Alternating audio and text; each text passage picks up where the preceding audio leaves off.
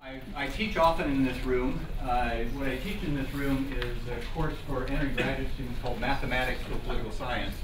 And so if somewhere in the course of this talk I lapse into a description of how you calculate the determinant of a matrix, then you'll know that things are getting a little confused. Because what I want to talk about today is the state of our politics in the United States, and in particular the state of polarization that we're in the United States. Talk a little bit about kind of what that's all about, how it is that we're polarized in this country. But then what I really want to explore what the implications of partisan polarization are for the coming election in 2012 and for the time that we'll spend with the new Congress and with the new presidential administration after the 2012 election. As we enter the 2012 election season, it seems that Americans have never been more divided. For instance, the signature achievement to the Barack Obama administration, the Affordable Care Act, passed in 2010 with not a single vote on the Republican side in the House and not a single vote on the Republican side in the Senate. That is, the primary achievement, one of the great achievements of this administration was achieved entirely with a partisan vote, a vote by Democrats to pass the legislation. Last summer, we saw a conflict between the President and the Congress over the extension of the debt ceiling, the rise of the debt ceiling, which led to a showdown which almost led to a decision to default on the U.S. national debt. Something that was so intense and so partisan that it gave rise to a public opinion poll which asked people whether they think that their elected officials in Washington have dealt with this crisis like mature adults, or mostly like spoiled children, and as you can see, most people said that our elected officials behaved like spoiled children. Finally, we have seen in the last couple of election cycles what I call the exodus of the moderates. That is, people who find themselves in the center of the political spectrum, moderate Republicans, moderate Democrats, deciding that they just can't take it anymore, that there's no middle to work in, and they would rather be doing something else with their lives. And so Senator Evan Bayh in 2010 retired from the Senate, saying there is too much partisanship and not enough progress, too much narrow ideology and not enough practical problem solving. Even at a time of enormous challenge, the people's business is not being done. And just recently, just a few months ago, Senator Olympia Snowe, a moderate Republican from Maine, resigned from the Senate or announced that she would not seek re-election to the Senate in 2012, echoing, and almost in the same words, the concerns that led Senator Bayh to retire from the chamber as well. So it seems like we've reached a point in American politics where we're at each other's throats, where there's intense partisan polarization, and where it seems that it's very, very difficult for the country to get anything done. So what I want to begin with is to give you an idea about sort of where we are in terms of partisanship in U.S. government, partisan polarization in U.S. government. I want to trace that to partisan polarization in the American electorate. Then I want to talk about the 2012 election. Then I want to talk about what comes later. The current state of polarized politics in the United States government is actually a continuation of a gradually increasing partisan polarization in government that has been going on most distinctly since the Reagan administration in the 1980s. Okay? What we see here is support for the president's policies by party. Congressional Quarterly, which writes on Congress as kind of a regular newsletter, a regular magazine on Congress. Congressional Quarterly sort of traces the legislation that the president takes a position on, and then reports for each member of Congress how often that member of Congress supports the legislation, how often that member of Congress opposes the president's legislation. And so what's shown here then are in red the support of the president's, of Republicans for the party of the president, or for the policies of the president, and what's shown in blue is the support of Democrats for the policies of the president. And you can see that they switch sides here, and they switch sides because the party of the president changes. And so over here, of course, we have Republicans being more supportive than Democrats of Eisenhower's policies, and over here we have Republicans being more supportive of George W. Bush's policies than Democrats. So a couple things to note. Unsurprisingly, it has always been the case since the beginning of time that the president's own party supports the president's policies in Congress more often than the opposition party. No surprise there. The more important thing to notice is that the gap between the two parties' support has been increasing, and increasing markedly over time. Really, again, beginning in the Reagan administration in the early 1980s. What's been the case is that the support of the president's own party has been increasing, but even more dramatically, the opposition among the opposition party, the lack of support among the opposition party has been even more prominent in causing this divergence to occur. And so now we have reached a point where, back here in the Eisenhower administration, there was only about that's somewhere in the neighborhood of a 10 to 15 point gap in support between Republicans and Democrats for Eisenhower's policies in the 1950s, and that has increased now in the administrations of George W. Bush and Barack Obama to something on the order of a 40 or 50% gap in support for the president's policies between Republicans and Democrats. Now, why has this occurred? Well, part of the reason this has occurred is because of the regional realignments that we've seen in partisan loyalties. So what we had back here, even say in the Nixon administration, were a good number of conservative Southern Democrats who thought that Nixon's policies were actually pretty attractive to them, and we had a fair number of moderate Republicans from the Northeast and from the Midwest who were less enamored of Nixon's policies, even though he was the president from their own party. So what lies behind this? Well, what lies behind this is the regional realignments have caused policy preferences and the partisan labels that members of Congress adopt for themselves, okay, it has caused a closer correspondence between where people stand on the issues and their partisanship. So what's shown here, and this is based on roll call voting data, what's shown here is the distribution by party of policy preferences in the United States House of Representatives in the 90th Congress, which met in 1967 and 1968. Okay? So on the left here, we have the Democrats in blue. On the right, we have the Republicans in red.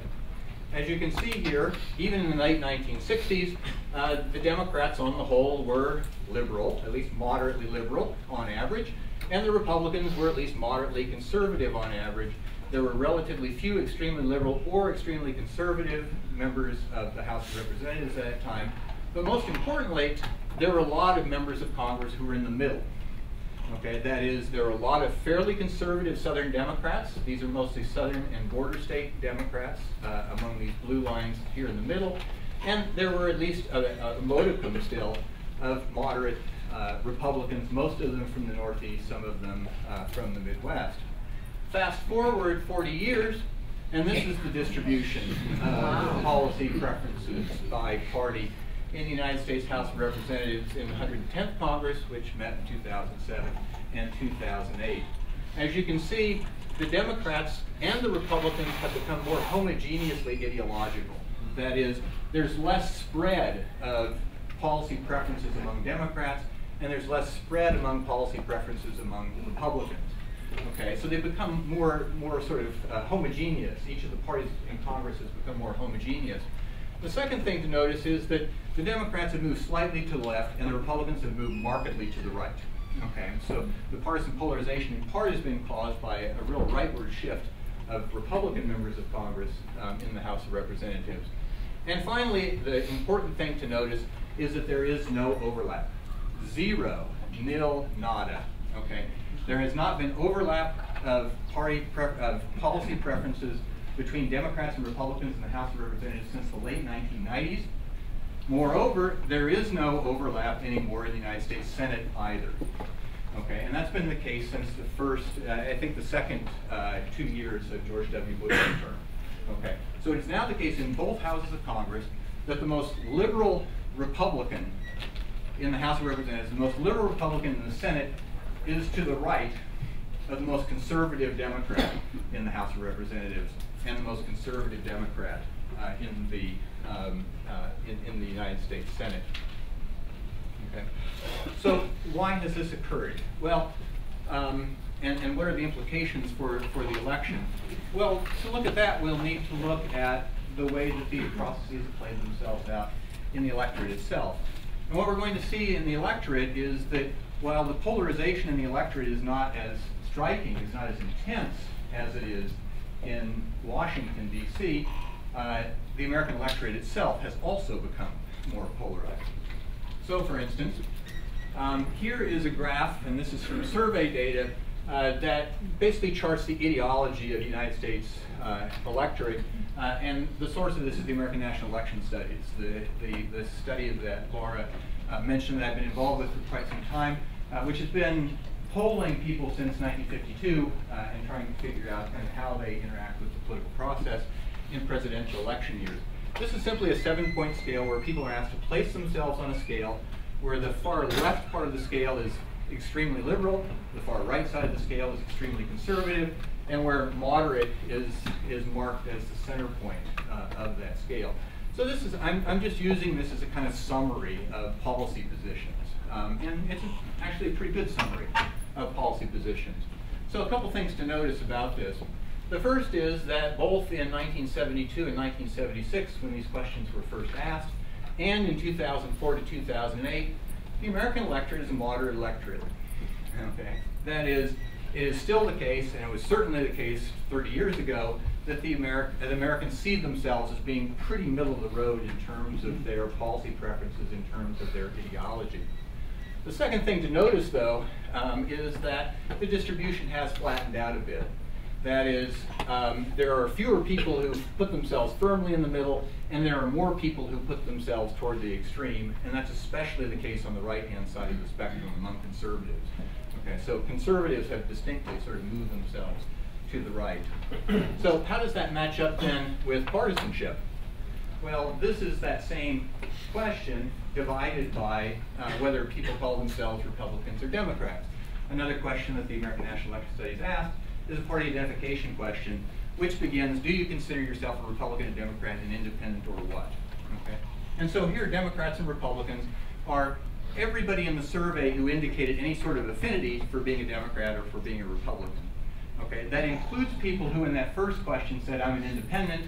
There's a follow-up question that asks, if you're an independent, do you think of yourself more as a Republican or more as a Democrat? And it turns out that the people who think of themselves more as a party or identify in some way as a party, in fact, are the same as weak partisans in their political behavior. Okay, so very, very interesting. So independent is just kind of, well, I'm an independent, I vote for the best person. Just so happens the best person is almost always a Republican. So, I'm open-minded. So what you can see here in 1974 and 1976 is that it was not only the case that the American electorate was primarily or overwhelmingly moderate, but both parties in the electorate were overwhelmingly moderate. That is, while it is the case that there were more Democrats who considered themselves liberals than conservatives, and there were more Republicans who considered themselves conservatives than liberals, it's also the case that the modal member of both parties, the modal identifier with each party, was in the middle, considered him or herself to be a moderate. Okay? Now we're going to fast forward 30 years, and this is the relationship in the electorate between self-proclaimed ideology or policy positions and partisanship of each voter. As you can see, Democrats have become a bit more homogeneously liberal. That is, there are more Democrats, in fact, who call themselves liberal as a proportion of the party than before, although the party continues, the modal category continues to be moderate among Democrats. But again, most strikingly among Republicans, Republican voters have become distinctly conservative in their political views. And in fact, this is kind of, what do we have here, moderate, and I can't remember, this would be kind of labeled somewhat conservative, or maybe fairly, very conservative, and this is extremely conservative. So we have seen an increasing homogeneity in the electorate as well among people who call themselves Democrats and Republicans, just as we saw in the U.S. Congress. And likewise, we've seen a divergence between the two parties. The parties have become more homogeneously liberal on the Democratic side and more homogeneously conservative on the Republican side. And this has consequences for the way that American voters look at the president and look at the political process. So this is from Gallup. Since the 1930s, the Gallup organization has been asking Americans Do you approve or disapprove of the job that Barack Obama is doing as president? The classic presidential approval question, and this is straight off the Gallup website. It's updated daily. You can get this is from March, so it's not quite completely up to date. But as you can see here, what we have is the presidential approval percentages broken down by party, where once again red is Republican, blue is Democrat. And as you can see over time, it has always been the case that the members of the president's own party are more supportive of the president than members of the opposition party. So here we have the Eisenhower administration, for instance, where Republicans were giving Eisenhower something in the order of 90% approval, and Democrats were giving him about 55% approval. Second thing to note is that the gap between the in-party and the opposition party has been increasing in presidential approval as well. So where, for instance, look at the Johnson administration here. Lyndon Johnson's administration was marked by very, very high approval ratings at the beginning and a gradual slide, a very rapid slide actually, during the course of the presidential term, owing to a whole bunch of things. Vietnam was one, urban unrest was another, so on and so forth.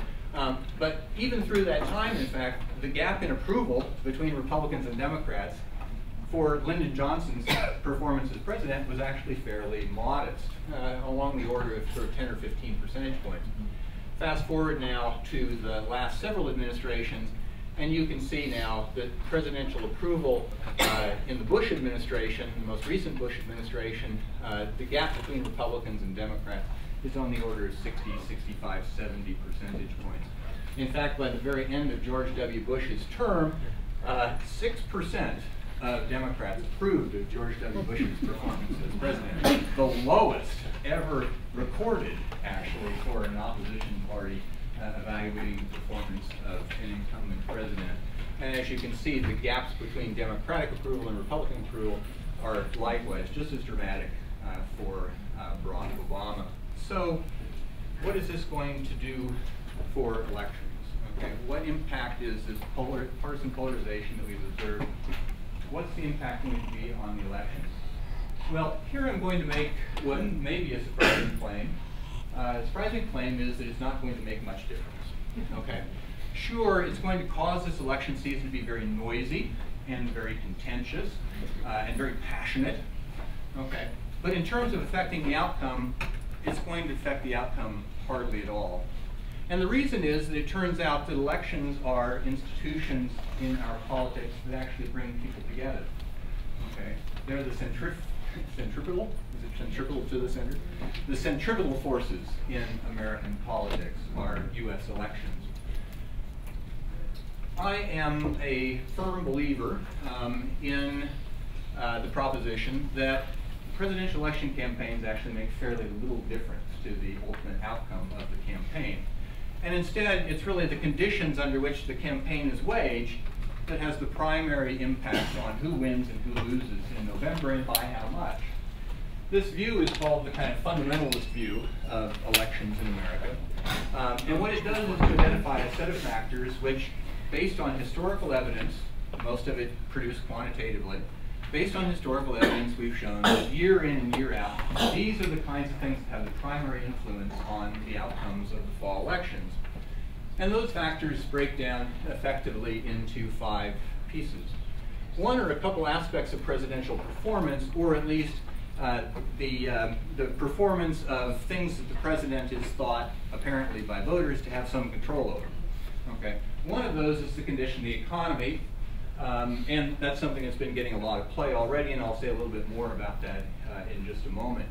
The other is the condition of foreign affairs, whether the United States is at war or at peace, what the overall condition of national security is in the United States. There are 3 other factors as well.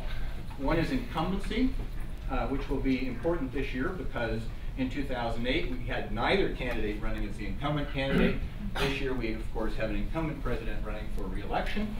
What I'm calling the baseline partisanship of the electorate, that is going back to this partisan identification question, this is simply the proportion of the electorate that views itself as being a Democrat, views itself as being a Republican, or views itself as being a pure independent, people who lean either way in presidential elections. And then finally, the last of the kind of fundamentals is the positioning of the candidates on the issues. That is, whether they are located on the issues sort of close to where the electorate is or far away from where the electorate is. So what I want to do now is just to go through each of these, talk a little bit about its significance in general for elections, but in particular to sort of show you sort of what things look like now in 2012, basically 6 months out, 5 months out from the 2012 election. Barack Obama's big problem, of course, is the condition of the economy. And we all have been seeing a lot of commentary on this. All of you know about from the White House's standpoint, the very disappointing jobs report, from Mitt Romney's standpoint, the deliriously happy jobs report. What we know over time is that there's a very close relationship between the state of the economy and the fraction of the vote that the president's party wins in presidential elections. This isn't just incumbency, this is incumbent party. Okay, so in 1960, for instance, Richard Nixon is the candidate of the incumbent party because he was running while Dwight Eisenhower was in the White House. What this shows, this is called a scatter plot. Each of these dots is an election year between 1948 and 1952.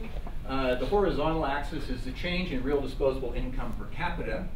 Okay, that is how much money people have, or the change in how much money people have to spend in their pockets once everything else is paid, once the taxes are paid, and so on and so forth. Okay, and on the vertical axis we have the incumbent party percent of the two-party vote. So this is simply the vote for the Republican candidate plus the vote, the vote for the Republican candidate plus the Democratic candidate in the denominator, and the numerator is simply the winner's number of votes. So it's the vote share of the major two-party vote. Okay, to give you an example about how this works, this data point right here is George W. Bush in 2004. Okay, so Bush was running an economy that was growing at about 2.7%, and he ended up winning 51.5% of the vote. Okay, so that's basically how you read this table. Okay, well, at the beginning of this year, the forecasts were for economic growth. The forecast for overall economic growth in the economy, which is pretty close to change in real disposable income, was that it was going to be in the high 2s, even approaching 3. And as you can see, if you kind of bring that up to this regression line, which sort of summarizes the relationship between these two variables, if you bring that up to this regression line, that basically gives Barack Obama, you know, a reasonably good vote share. Brings him in kind of in the 51, 52, 53% range. However, as a result of the last several of the readings of the economy, it appears that the economic growth forecast has been revised downward, so that now it is expected to be more near 2% of the in economic growth. And if you bring that up to the regression line, you'll see that that's a much more serious worry for Barack Obama. So something that started out actually as looking like it was actually heading in the right direction for the incumbent president has been lately heading in the wrong direction, which is why Mitt Romney wants to talk about economy, economy, economy, and nothing else. Okay, the focus that Mitt Romney wants in this election is on economic performance because of this relationship. Nevertheless, all is not lost for the Obama campaign, and there are a couple of ways that that plays out. This is essentially a different kind of scatter plot. The vertical axis is the same thing, the incumbent percentage of the two-party vote. Here, the horizontal axis is the approval of the incumbent's job performance. So this is that Gallup question again. Do you approve or disapprove of the job that Barack Obama is doing as president? And this is the reading that is closest to the election, but before the election rather than after the election. And so again, to give you an idea about what this looks like, this is George W. Bush in 2004. He was running with about 52, 53% approval right before the election in 2004, and once again, he got about 51.5% of the vote. Barack Obama's presidential job performance, given the state of the economy, has actually held up pretty well. And in fact, Obama has been pretty consistently between 45 and 50% since the late fall. And my guess is actually that that will probably hold up fairly well unless something really, really dramatic happens in the economy. And as you can see there, 45 to 50% actually puts him in a little bit better place than the economy numbers would suggest. So, you know, there may be something going on. We do have some evidence, for instance, that there are some presidents who are simply more popular than other presidents. People like them better. Eisenhower was one, Reagan was one. And then there are other people who are sort of underperformers in the popularity contest, like Richard Nixon, who never seemed to be as popular as what the conditions might have indicated. The other big problem that Barack Obama is facing in his re-election campaign has to do with the positioning of the candidates on the issues. Now, what this shows is the proportion of the populations, and this is again from the American National Election Studies. This is the proportion of the population that says that I am closest to the Republican candidate or closest to the Democratic candidate on the issues. And what this comes from are from issue position scales where people are asked to indicate where they are on the issue and then where they see the candidates as being on the issue. Okay, so it's not asking them to tell us whether they're closer to one or the other, but it's rather sort of asking us to tell them where they think they are relative to those candidates. And as a rough generalization, first of all, the electorate tends not to see over time very much difference between the candidates on the issues. Okay, there isn't a very close distinction really between the two candidates in the electorate's mind, and there's actually a reason for that. You would expect that to be the case in a competitive election, that the candidates are going to be fairly similar to each other in the positions that they pursue. But as you can see in instances where dramatic differences have been seen, for example, in 1972, Nixon versus McGovern, and in 1984, Reagan versus Mondale, the candidate who is closest to the electorate has been greatly benefited by being seen as closer on the issues to the electorate than his opponent. Okay. The problem for Barack Obama is that the Republicans did not nominate Rick Santorum, Newt Gingrich, Herman Cain, any of those guys who kind of went through the fall campaign and kind of sputtered out. They nominated Mitt Romney. And Romney, of all the people the Republicans could have nominated, maybe it wasn't very deliberate in the end, but they managed to pick somehow or other the candidate who has the best chance because of his positioning on the issues of defeating Barack Obama. Now, there may be a great deal of ambiguity at this point about where exactly Mitt Romney stands on the issues. However, one thing I think we can say about it is that Mitt Romney's advantage in the general election is exactly the mirror opposite of his disadvantage in the primaries, which is that nobody really believes that he's as conservative as he says he is. Okay? And so Mitt Romney is seen by the voters as being fairly moderate, whether he is or not, who knows, but he's seen by voters as being fairly moderate, and so he stacks up quite well relative to Barack Obama in terms of his positioning on the issues. So these are all challenges for Barack Obama. Fairly moderate, or at least moderate appearing opponent, not very good economy, sort of middling level approval, not great level of approval, not terrible level of approval. But there are some other factors that work in Barack Obama's favor. One is the condition of foreign affairs, a traditional Democratic Party weakness. Okay, you'll remember that in 1976, when Bob Dole was running for vice president with Gerald Ford, he talked about the Democrat wars. Well, over time it's been the case that presidents who preside over times of war are punished for that. And in fact, there's actually empirical evidence that in 2004, George W. Bush ran worse than he would have in 2004 because of Iraq. Iraq was a minus for George W. Bush in 2004 and not a plus. For Barack Obama, we've almost essentially withdrawn from Iraq already. The withdrawal from Afghanistan is announced and proceeding. And there have been a number of successful foreign policy operations. The operation that took out Osama bin Laden, the intervention in Libya, which of course was very loudly opposed by Republicans in Congress and turned out to be a great success.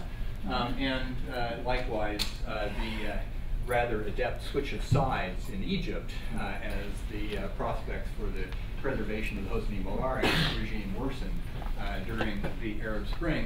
In fact, I think there's a good argument to be made that Hillary Clinton has been the most successful U.S. Secretary of State since James Baker in the first George H.W. Bush administration. So whether this is luck or whether it's skill, somehow or other the Obama administration has had a pretty charmed life on foreign policy.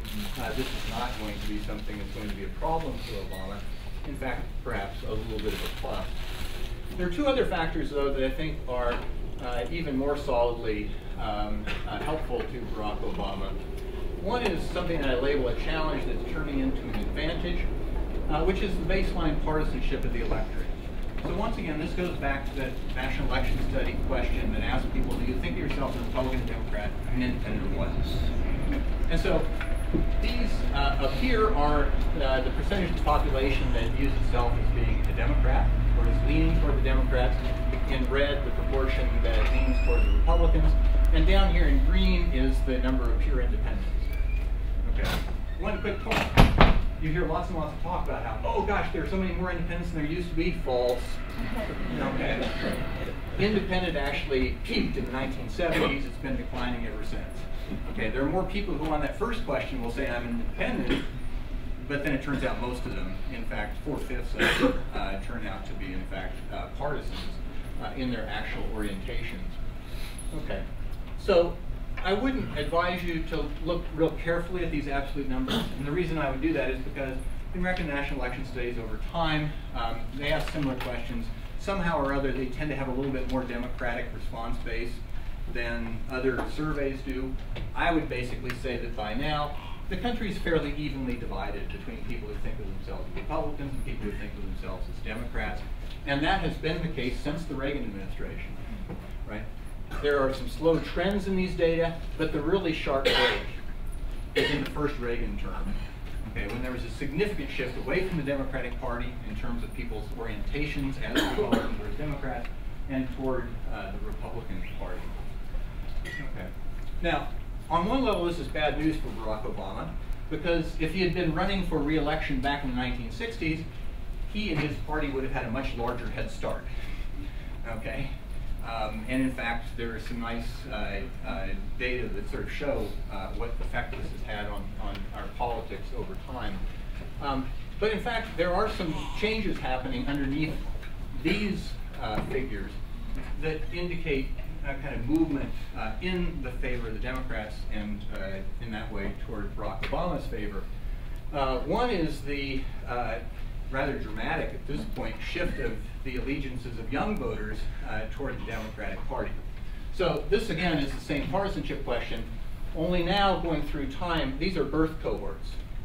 Okay, so for instance, right here, this is the cohort that was born in the 19-teens. Okay, and as you can see, almost 60% of them consider themselves Democrats, a little over 30% consider themselves Republicans, about 9% consider themselves to be independent. And so likewise, here's the most recent cohort, those who were born in the 1980s, who've now participated in 3 elections. Okay. And as you can see, what has happened is that the 19-teens generation was the peak Democratic generation. Why was that? Well, trace it out. When do people who were born in 1911 become able to vote? In 1932. What happened in 1932? Okay, the most successful Democratic administration in the 20th century was elected to office. Okay, this was the New Deal Democratic administration, and so that's the peak of the Democratic cohort partisanship.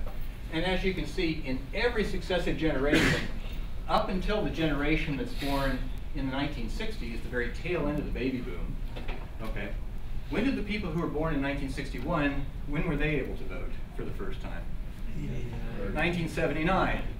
Ronald Reagan, okay, the most successful Republican administration of the 20th century, okay? So, we've seen a sort of steady move away from Democratic partisanship toward Republican partisanship by cohort until these last 2 cohorts. Now, some of this won't stand up, okay? I would expect that this gap is going to narrow, okay? The reason being that partisan identification is still pretty plastic for people who are in their 20s. Right, it really becomes more firmly set when people enter their 30s, they take on responsibilities, they kind of settle into communities, all the kinds of things that kind of solidify their orientations in politics. Nevertheless, it's such a dramatic break that I think quite firmly that there's really something there. And for the 1970s generation, in fact, that includes 5 elections. Okay, this includes the elections of 92, 96, 2000, 2004, and 2008. So we're talking about fairly substantial numbers of people who are represented in these figures. Okay, so young voters, the young vote cohort, shall we say, seem to be moving in a democratic direction for the first time in 2 generations, right? In every previous election, up until the 1990s, in every previous election, each of the new cohorts was more Republican than the preceding cohort. Okay, and now things seem to be turning around a bit. That's going to be good for the Democrats, including Barack Obama. The other thing that's changing is the demographic composition of the electorate. Okay. This is from US Census data. Here on the horizontal axis, we have census estimates of the percentage of the voting age population, that is the population that is 18 and over, who identify as Hispanic on the US Census. Okay. As you can see, when Ronald Reagan was elected in 1980, that percentage was just barely over 5%. Okay. And those who were citizens were just barely over 3%. Okay. And as you can see, in every succeeding census year, the Hispanic percentage of the population has gotten larger, so that in 2010, the 2010 census found 14% of the US population over the age of 18 was Hispanic.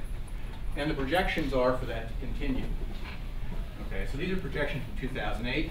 They're probably overstated because of the slowing of immigration from Mexico and, in fact, some repatriation toward Mexico, so the numbers will probably be a little lower than what's actually projected here. But as you can see, by the time we get out to the 2040 census and the 2050 census, we're talking about 1 in 5 voters in the United States is Hispanic. Wow. 1 in 5. Okay? And what is the implication of that? Well, for the last 40 years, Hispanics have voted between 3-2 and 2-1 in favor of the Democrats. Okay?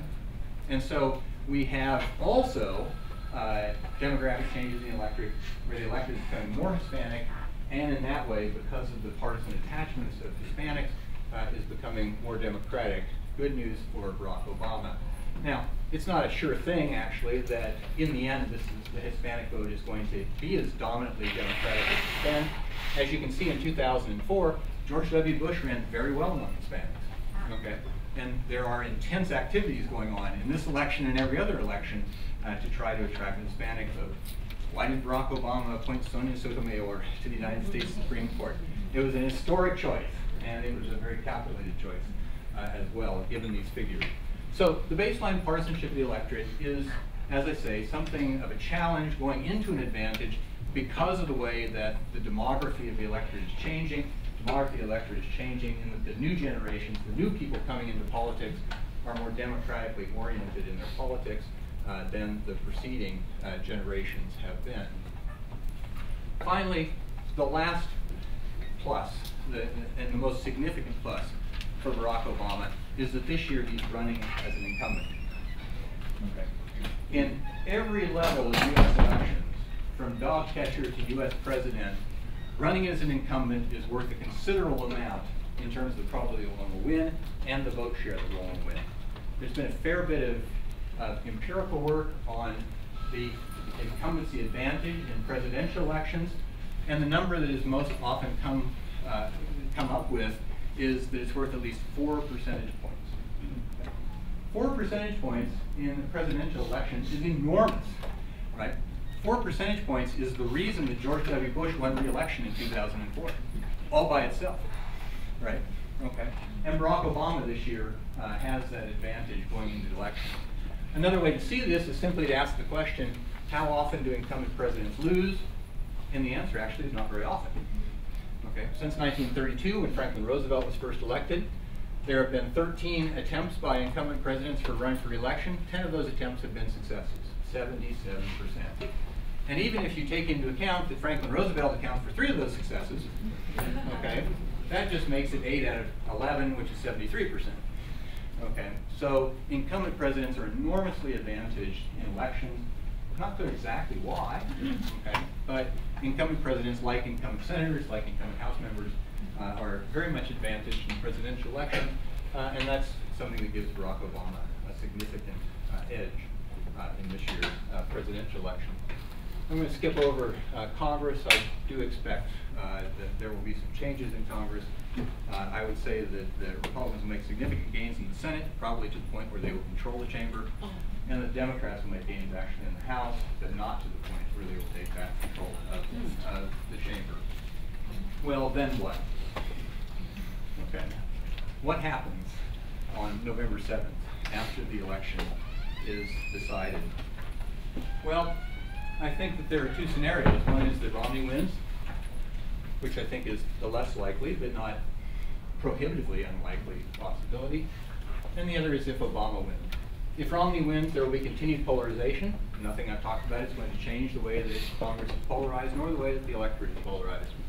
However, as I've also indicated, there's not going to be a knockout punch. If Romney wins the election, it will be by a very, very narrow margin. Okay, probably having had his party lose seats in the House of Representatives and gain seats in the Senate. Okay, no knockout punch. Mitt Romney, in order to get anything done, is going to require the cooperation of congressional Democrats. Congressional Democrats are going to be in no mood to cooperate with President Romney, okay? Because, the way they see it, congressional Republicans have not cooperated at all with President Obama. They got away with it. Romney got elected as a result. Why should we cooperate with a Romney presidency? Moreover, things change when you're the party in power, because now you're the one in charge. You're the one that voters hold accountable. And so as a prediction, I would predict that if Romney is elected as president, the Republicans will see less urgency for debt reduction and spending cuts than they currently see. It is one thing to lecture at the opposition president to do something that would be bad for the opposition president to do. It's another thing to actually be the party in power and do something that's bad for yourself. Okay, and that's what I would anticipate, is that the Republicans will kind of shift the rhetoric a bit and won't be quite so concerned about these matters. And that's because they will have full responsibility.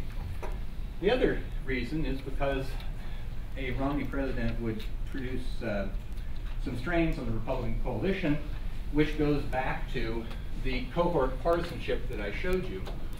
When Ronald Reagan was from the standpoint of the Democrats, attacking Social Security in the early 1980s, who were the people who were drawing Social Security? They were the New Deal Democratic cohort. Okay, the elderly population that was drawing Social Security in the 1980s were the people who were born in the 19-teens and the 1920s, the people who were the most Democratic cohort in the 20th century. And so Reagan essentially was hurting people who weren't going to vote for him anyway. Okay, that's not the case anymore. It's the baby boom generation that's the most Republican cohort in the 20th century, at least since the New Deal. And it would be exactly the baby boom generation that will be affected by any changes in entitlements. So what happens if Obama wins? Well, once again, continued polarization, a mixed electoral verdict, and so nobody's going to stand around and sort of talk about a mandate. Okay, that is, Obama would probably narrowly win re-election, Democrats pick up some seats in the House, lose the Senate. It's kind of hard to say, well, the voters have told us to do X, when it's not clear what the voters have done at all. However, there are some changed incentives, I think, for the opposition party. One is that from the standpoint of congressional Democrats, if you talk to them, their view is that the strategy of congressional Republicans has been simply sabotage. Let's make sure that President Obama is not able to do anything to help him get reelected. Okay. Well, now there's absolutely nothing that the congressional Republicans can do that are going to affect whether Barack Obama is the next president or not, because Barack Obama will not be the next president if he is reelected in 2008 because he's term limited. Okay? And so there may be some additional incentives to cooperate, given that, at least from what the Democrats would say, that the situation has changed. More importantly, the prospect that we have a Democratic president with a Republican Senate and a Republican House increases the probability that we can come up with solutions where there is shared responsibility. Okay, where both sides can do things that are good for them, and both sides have to do things that are bad for them. That's the grand bargain.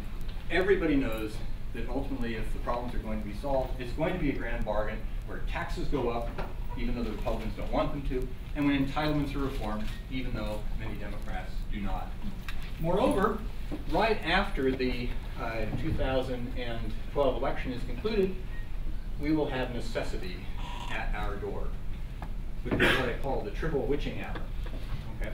The triple witching hour is that the Bush tax cuts expire, the alternative minimum tax fix expires, the payroll tax holiday expires, the mandatory spending cuts that were dictated by the debt ceiling agreement last August kick into effect, Okay, and sometime in the early spring, late winter, we'll reach the debt ceiling limit. Okay, so all of a sudden, we have a situation where things have to change or things will change, and they will change in really, really significant ways. So here's the timeline. On January 1st, 2013, the big tax cuts expire. On January 2nd, the automatic cuts from the debt reduction, from the debt ceiling agreement kick into effect. And what do those mandatory cuts affect? They affect defense and non-defense discretionary spending disproportionately. That is, there are a whole bunch of entitlements over here. Basically, except for Medicare, entitlements are essentially exempted from this agreement. So the significant cuts will be in the defense budget. Okay, Defense Secretary Panetta has already said that they would be pretty significant. They could have a very significant effect on U.S. defense posture.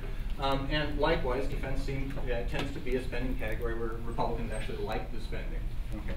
So all of this is loaded up essentially to create a situation where the parties will either work together to solve this problem or they're going to get an outcome automatically. Because of where the status quo point is now, they're going to get an outcome neither of them likes very well at all. And so, it is possible that from necessity, we in the United States might come together in spite of ourselves, and in that way, live up to the motto of the United States, e pluribus unum, out of many one. Thank you.